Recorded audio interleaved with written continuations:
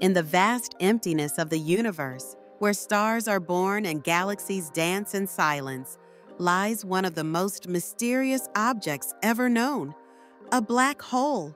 It doesn't shine, it doesn't speak, but it tells the deepest story of the universe. Once upon a time, there was a massive star, ancient, powerful, burning brighter than 1,000,000 suns.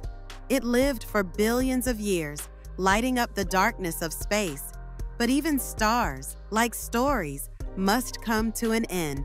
And when this star burned its last drop of fuel, it collapsed under its own weight, not into pieces, but into darkness, a place where gravity becomes so strong nothing can escape, not sound, not even light.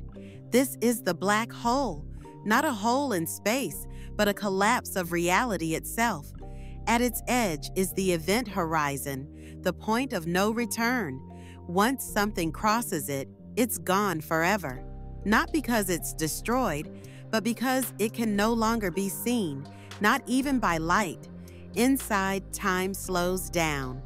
For someone watching from far away, it looks like things fall in, slower and slower, until they freeze.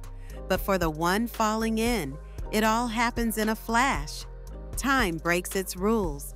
Space twists like a torn fabric, and the laws of physics, the very ones we trust, begin to fade.